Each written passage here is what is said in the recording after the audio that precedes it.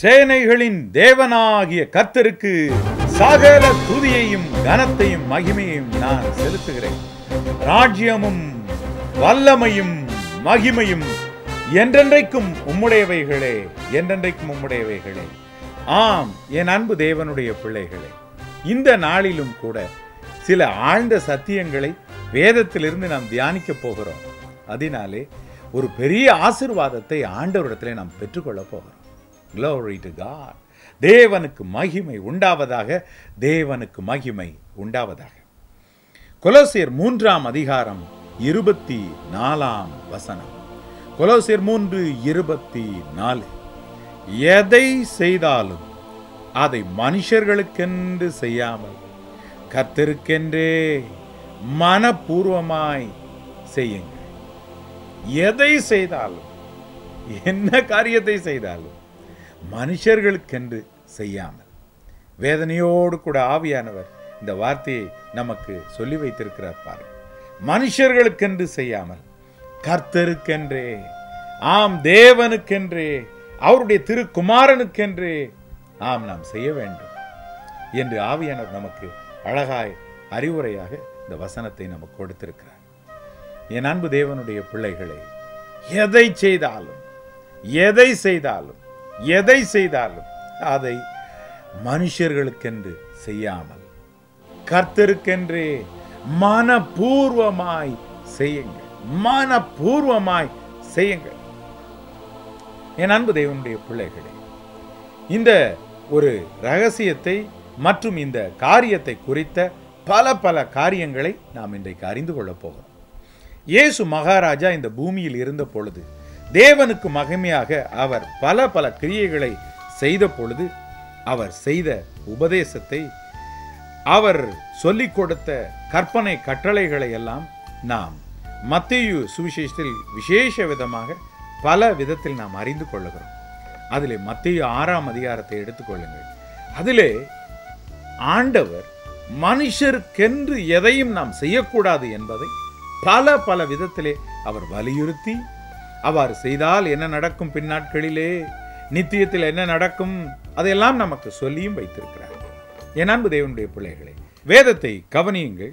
மத்தேயு 6ஆம் அதிகாரம் 1ஆம் வசனம். மனுஷர் காண வேண்டும் என்று அவர்களுக்கு முன்பாக உங்கள் தர்மத்தை செய்யாதபடி எச்சரிக்கையாயிருங்கள். செய்தால் பரலோகத்தில் இருக்கிற உங்கள் பிதாவினிடத்தில் உங்களுக்கு பலன் இல்லை. ஆகையால் நீ தர்மம் செய்யும் போது மனுஷரால் புகழப்படுவதற்கு மாயக்காரர் ஆலயங்களிலும் வீதிகளிலும் செய்வது போல உனக்கு முன்பாக தாரை ஊதுவியாதே. அவர்கள் தங்கள் பலனை அடைந்து தீர்ந்ததென்று மெய்யாகவே உங்களுக்கு சொல்லுகிறேன். நீயோ தர்மம் செய்யும் பொழுது உன் தர்மம் அந்தரங்கமாய் இருப்பதற்கு உன் வலதுகை செய்கிறதை உன் இடதுகை அறியாதிருக்க கடவுள். என் அன்பு தேவனுடைய பிள்ளைகளே, தேவனாகிய கர்த்தருடைய அவருடைய சிந்தையை நீங்கள் கவனித்து அறிய வேண்டும். ஆம், அந்தரங்கத்தில் தான் இந்த தர்மம் எல்லாம் செய்யப்பட வேண்டும். தான தர்மம், அதை 2 இடங்களில் விசேஷ விதமாய் மற்றவர்களுக்கு செய்கிறது முதலானவைகளை செய்கிறோமா? 2 பாருங்கள். ஒன்று ஆலயங்களிலும், இன்னொன்று வீதிகளிலும். பல நேரம் என் அன்பு தேவனுடைய பிள்ளைகளே, பல நேரம் நாம் செய்வது எல்லாருக்கும் தெரிய வேண்டும் என்ற ஒரு எண்ணம், அதனால் உந்தப்படுகிறோம் பாருங்கள். அது மிகப்பெரிய ஒரு தவறு என்று ஆண்டவர் இயேசு சொல்லுகிறார். ஆண்டவர் சொல்லுகிறார், நீங்கள் ஆலயத்தில் செய்கிற பொழுதும் வீதியிலும் சரி, மனுஷர் காணணும்னு சொல்லி நீங்க தர்மம் செய்யாதிருங்கள். மற்றவர்களுக்கு இறங்கி காரியங்களை செய்யாதிருங்கள். தாரை ஊதுவியாதிருங்கள். எல்லாருக்கும் முன்பதாக சொல்லாதிருங்கள். என் அன்பு தேவனுடைய பிள்ளைகளே, ஒரு பகுதி தாவீது சொல்லுகிறார், நான் பண்ணின பொருத்தனையை எல்லா ஜனங்கள் முன்பதாக, தேவனுடைய சபைக்கு முன்பதாக நான் செலுத்துவேன்.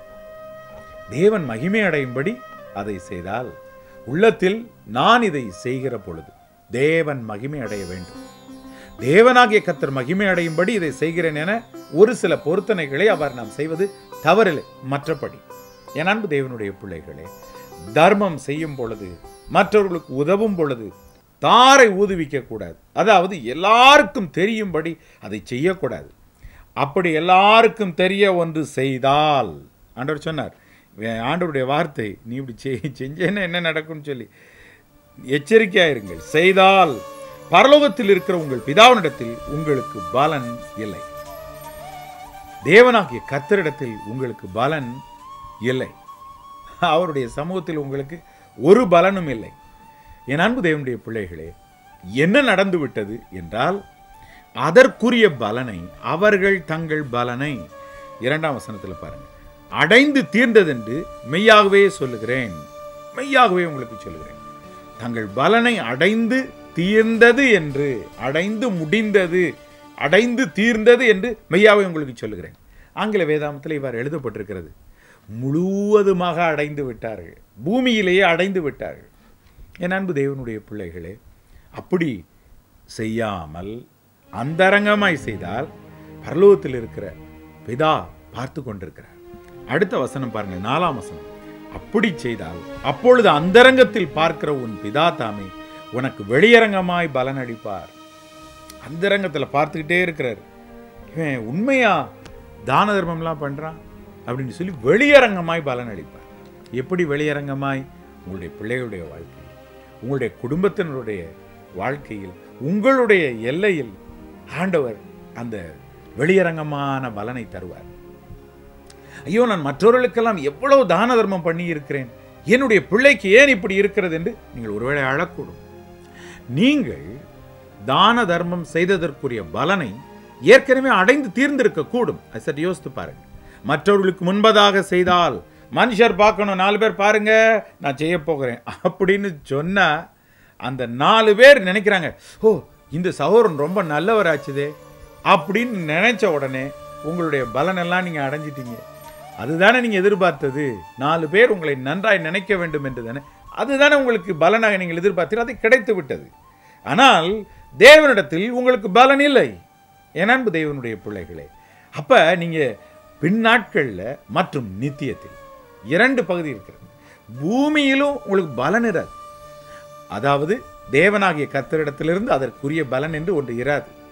ஒரு கலசம் தண்ணீர் கொடுத்தாலும் அதற்குரிய பலனை அடையாமல் போகான் என்று கர்த்தர் சொல்லுகிறார் பாருங்கள். இந்த கணக்கிலே நீங்கள் வரமாட்டீங்க. ஒரு கலசம் தண்ணீர் கொடுத்தாங்க பரலோகம் கணக்கு வைக்கிது பாருங்க. அதை மாதிரி கணக்கிலேயே நீங்கள் செய்கிற தான தர்மம் ஏறவே ஏறாது, அக்கௌண்ட்லேயே ஏறாது, ஜீரோவாகவே இருக்கும் உங்கள் கணக்கு. அப்படி இருக்கக்கூடாது. அப்போ என்ன செய்யணும்? எதை செய்தாலும் கர்த்தருக்கென்று. ஓ என் தகப்பன் பார்க்கிறார், என் அப்பா பார்க்கிறார், ஆவியானவரே நான் உண்மையா இதை செய்ய வேண்டும் என்று வலதுகரம் செய்வது இடதுகைக்கு கூட தெரியக்கூடாது.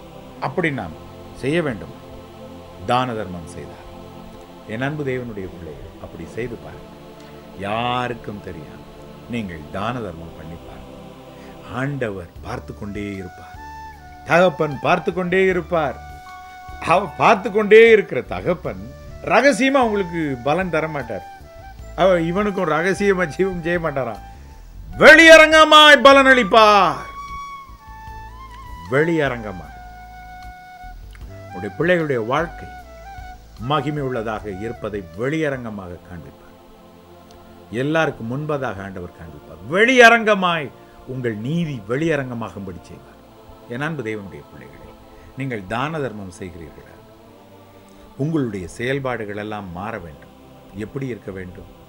மனுஷர் காண வேண்டும் என்று அந்த எண்ணம் உங்களுடைய சிந்தையிலிருந்து இந்த நாளில் எடுக்கப்படுவதாக. எஸ், கர்த்தர் அதை அப்படியே நீக்கட்டும். கர்த்தர் அப்படியே நீக்கி போடட்டும். இந்த நாளில் ஒரு தீர்மானம், நான் செய்கிற இந்த தான தர்மம் ரகசியமாக இருக்கட்டும், அந்தரங்கத்தில் நான் செய்யட்டும். இயேசு மகாராஜா நமக்கு ஒரு நல் மாதிரியாக இருக்கிறார். அவர் அற்புதங்களை செய்யும் பொழுதெல்லாம் அவர்களிடத்தில் ஒரு காரியத்தை சொல்வார். இதை எல்லாரிடத்திலும் போய் சொல்ல வேண்டாம். ஆனால் ஒன்று நிச்சயம், நீ போ, ஆலயத்திற்கு போ, அங்கு ஆசாரியர்கள் நின்று கொண்டிருப்பார்கள். அவர்களுக்கு சாட்சியாக மோசே உனக்கு சொன்ன காணிக்கையை நீ செலுத்து. சுகமானேன், அற்புதத்தை தெய்வம் கொடுத்தார், இயேசு மகாராஜா ஒரு அற்புதத்தை எனக்கு செய்தார் என்று சொல்லு. நீ காணிக்கையை செலுத்து. அப்படி போயிட்டே இரு உன் வழியாய். மற்ற எல்லாத்தையும் போய் சொல்ல வேண்டாம். தேவ சன்னிதானத்தில் அதற்குரிய காணிக்கை நீ செலுத்த மறக்கக்கூடாது. என் அன்பு தேவனுடைய பிள்ளைகளே, இதுதான் பாருங்கள், இயேசு ராஜா அப்படியே நீ வெளியே சொல்ல வேண்டாம். இது முக்கியமான காரியம். காரணம் என்னவென்றால் இதுதான் பாருங்கள், அந்தரங்கத்தில் பார்க்கிற பிதா வெளியரங்கமாய் பலனளிப்பார். ஆகவே இயேசு மகாராஜா தன் கிரியைகளை எல்லாம் அந்தரங்கமாகவே செய்ய விரும்பினார். ஒரு முறை அவரிடத்தில் சொன்னார்கள், நீர் பண்டிகைக்கு வெளியரங்கமாய் போகக்கூடாதா? எல்லோரும் உம்மை வரவேற்பார்களே என்று சொல்லி இயேசு எல்லாரோடும் கூட பண்டிகைக்கு போகாமல் அந்தரங்கமாய் போனார். ஓ, அவர் தேவனுடைய குமாரன். பண்டிகை யாருக்கு கொண்டாடுகிறார்கள்? அவருடைய தகப்பனுக்கு தான், பிதாவாகிய தேவனுக்கு தான். அவரும் இவரும் ஒன்றாயிருக்கிறார். பூமியில் இயேசு மகாராஜா ஊழியத்தை செய்து கொண்டிருக்கிற பொழுதும் யோவான் 3ஆம் அதிகாரம் 13ஆம் வசனம் சொல்லுகிறது, அவர் வானத்திலிருந்து இறங்கினவரும் வானத்தில் இருக்கிறவருமான தேவகுமாரன் என்று சொல்லி சொல்லப்பட்டிருக்கிறது. அவை இவர் எவ்வளவு வெளியரங்கமாய் போயிருக்க கூடாது, ஆனால் அவர் அந்தரங்கமாய் பண்டிகைக்கு போனார். என் அன்பு தேவனுடைய பிள்ளைகளே, இயேசு ராஜாவுடைய இருதயத்தை புரிந்து கொள்ளுங்கள். எதை செய்தாலும் மனுஷர் காண வேண்டும் என்று செய்யாதிருங்கள். மாறாக கர்த்தருக்கென்றே மனப்பூர்வமாய் நீங்கள் செய்யுங்கள். எதை செய்தாலும், தான தர்மம் செய்தாலும். நம்பர் 2, இரண்டாவது, ஆண்டவர் இன்னொரு காரியத்தை சொன்னார். இதே மத்தேயு 6ஆம் அதிகாரத்தில் ஜெபம் பண்ணுகிறதை குறித்து கூட அதே விதமாய் ஆண்டவர் சொன்னார். மத்தேயு 6ஆம் அதிகாரம் 5, 6 ஆகிய வசனங்களை நான் வாசிக்கிறேன், கவனியுங்கள். அன்றியும் நீ ஜெபம் பண்ணும்போது மாயக்காரரை போல் இருக்க வேண்டாம். மனுஷர் காணும்படியாக அவர்கள் ஜெபாலயங்களிலும் வீதிகளின் சந்திகளிலும் நின்று ஜெபம் பண்ண விரும்புகிறார்கள். அவர்கள் தங்கள் பலனை அடைந்து தீர்ந்தது என்று மெய்யாகவே உங்களுக்கு சொல்லுகிறேன். நீயோ ஜெபம் பண்ணும் பொழுது உன் அறை வீட்டிற்குள் பிரவேசித்து உன் கதவை பூட்டி அந்தரங்கத்தில் இருக்கிற உன் பிதாவை நோக்கி ஜெபம் பண்ணு. அப்பொழுது அந்தரங்கத்தில் பார்க்கிற உன் பிதா வெளியரங்கமாய் உனக்கு பலனளிப்பார். என் அன்பு தேவனுடைய பிள்ளைகளே, ஆண்டவருடைய உள்ளத்தை பாருங்கள். தெளிவாக பிதாவிற்கு முன்பதாக எப்படி நாம் நிற்க வேண்டும், கர்த்தரை எப்படி நாம் மகிமைப்படுத்த வேண்டும், அவரை நோக்கி ஜெபிக்க வேண்டும், அழகாக அவர் சொல்லிக் கொடுத்தார். மாயக்காரர் எப்படி எந்த விதமாய் ஜெபிக்க விரும்புகிறார்கள்?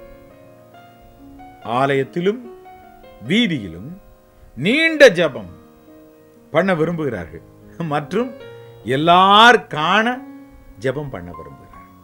இப்படிப்பட்ட ஜெபம் தேவனாகிய கர்த்தர் கேட்பதே இல்லை, கேட்கவே மாட்டார்.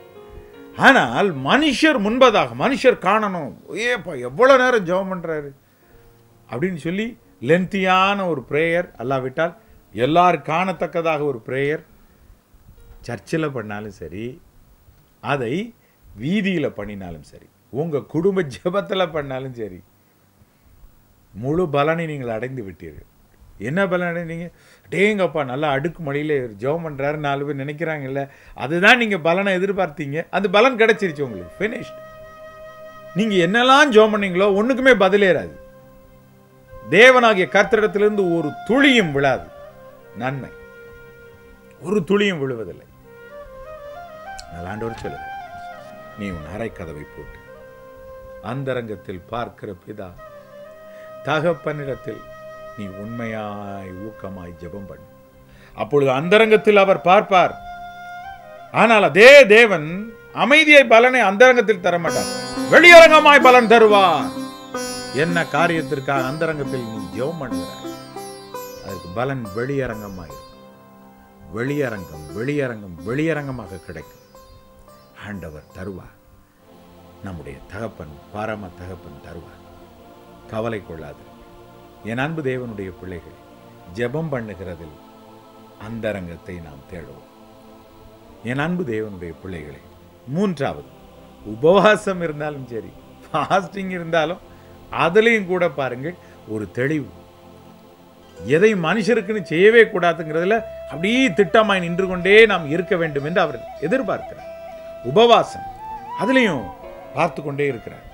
இயேசு மகாராஜா இவர் பூமிக்கு இறங்கி வரும் முன்பதாக தேவனோடு கூட அவர் இருந்தார். அங்கிருந்து தேவன் தம்முடைய குமாரனோடு கூட என்றென்றுமாய் மகிமையாய் வீற்றிருந்து எல்லா கிரியைகளை செய்யும் பொழுது பூமியில் நடைபெற்ற எல்லா காரியங்களையும் தேவகுமாரன் பார்த்து கொண்டே இருந்தார்.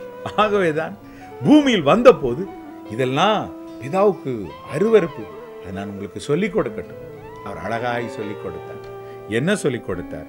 மத்திய 6ஆம் அதிகாரம் 16-17. நீங்கள் உபவாசிக்கும் போது மாயக்காரரை போல முகவாடலாய் இராதேயுங்கள். அவர்கள் உபவாசிக்கிறதை மனுஷர் காணும் பொருட்டாக தங்கள் முகங்களை வாட பண்ணுகிறார்கள். அவர்கள் தங்கள் பலனை அடைந்து தீர்ந்ததென்று மெய்யாகவே உங்களுக்கு சொல்லுகிறேன். நீயோ உபவாசிக்கும் போது அந்த உபவாசம் மனுஷர்களுக்கு காணப்படாமல் அந்தரங்கத்தில் இருக்கிற உன் பிதாவுக்கே காணப்படும்படியாக உன் தலைக்கு எண்ணெய் பூசி உன் முகத்தை கழுவு. அப்பொழுது அந்தரங்கத்தில் பார்க்கிற உன் பிதா உனக்கு வெளியரங்கமாய் பலனளிப்பார். என் அன்பு தேவனுடைய பிள்ளைகளே, உபவாசம் இருந்தாலும் அதுதான். மனுஷர் எல்லாரும் காணன்றதுக்காக முக வாடலா இருந்து நம் ஃபாஸ்டிங் இருந்து, என்ன பிரதர் ரொம்ப சோகமாக இருக்கிறீங்க அப்படின்னு கேட்டால், நான் ஃபாஸ்டிங் இருந்துகிட்டு இருக்கேன், நான் ஃபாஸ்டிங் இருக்கிறதுனால ரொம்ப டயர்டாக இருக்கிறேன், எனக்கு கொஞ்சம் தண்ணி கொடுங்கன்னு கேட்டு இப்படியெல்லாம் இருந்தோம்னா ஆண்டவர் என்ன சொல்கிறாருன்னா, உன் பலன் என்ன எதிர்பார்த்த? 4 பேருக்கு முன்னாடி அப்படி பக்தி பரவசமாக இருக்குன்றதை காட்ட தானே வரும்னு நினச்ச. எல்லாரும் நினச்சிட்டாங்க உன் பலனை அடைந்து தீர்ந்தாயிற்று. ஆனால் நீ எவ்வளோ நாள் ஃபாஸ்டிங் இருந்தாலும், அப்படி எல்லாரும் காணணுன்ற ஒரு எண்ணத்தோட மட்டும் செயல்பட்டுக்கிட்டு ஃபாஸ்டிங் இருந்தாலும் கிரியே இருக்காது. ஒருவேளை நீங்கள் சொல்லலாம், பிறகு நான் 21 நாள் ஃபாஸ்டிங் இருந்தேன், 40 நாள் ஃபாஸ்டிங் இருந்தேன், என் வீட்டில் ஒரு மாற்றம் இல்லையே. மனுஷர் காணணுன்றதுக்காக நீங்கள் அதை செய்திருக்கிறது உண்டானால் பலன் உங்களுக்கு கிடையாது என்பதை யோசித்து பாருங்கள். என் அன்பு தேவனுடைய பிள்ளைகள், உங்களுடைய சிந்தை இன்றைக்கு மாறட்டும். தான தர்மம் செய்தாலும் ஒரு கிரியை நற்கிரியை கர்த்தருக்கென்று செய்தாலும் அதை மனுஷர் பார்க்க வேண்டும் என்பதற்காக செய்யக்கூடாது. ஓ காட், இது ஒரு பெரிய ஒரு தொற்று வியாதி என்று சொல்வேன், அல்லாவிட்டால் பிசாசு கொடுத்திருந்த விதைத்திருந்த ஒரு காரியம் என்று சொல்வேன். அதனை இன்றைக்கு மகாராஜா இயேசு மகாராஜா என்றென்றுமாய் முழுவதுமாய் கிளி தெரிய விரும்புகிறார். அந்த போராட்டத்தை ஒழிக்க விரும்புகிறார். என் அன்பு தேவனுடைய பிள்ளைகளே, அந்த ஒரு எண்ணம் மனுஷர் காணணும், மனுஷர் பார்க்கணும் அப்படின்றதுக்காக செய்யாதீங்க. மனுஷர் பார்க்கணும்னு எதையுமே செய்யாதீங்க. நீங்கள் எதை செய்தாலும் மனுஷருக்கென்று செய்யாமல் கர்த்தருக்கென்றே மனப்பூர்வமாய் செய்யுங்கள். கர்த்தருக்கென்றே செய்யுங்கள், மனப்பூர்வமாய் செய்யுங்கள். மனப்பூர்வமாய் செய்யுங்கள். எதை செய்தாலும் கர்த்தருக்கென்றே நல் மனதோடே மனப்பூர்வமாய் செய்ய வேண்டும். மனப்பூர்வமாய் உங்களுக்குள்ளே அப்படிப்பட்ட ஒரு எண்ணம் இன்றைக்கு வருமா? ஆண்டவர் அதை எதிர்பார்க்கிறார். ஓ ஆல் க்ளோரி டு காட். அந்த ஒரு இருதயம் வரட்டும். வந்தால் நியாய தீர்ப்பு நாளில் நமக்கு பலன் நிறைவாக இருக்கும்.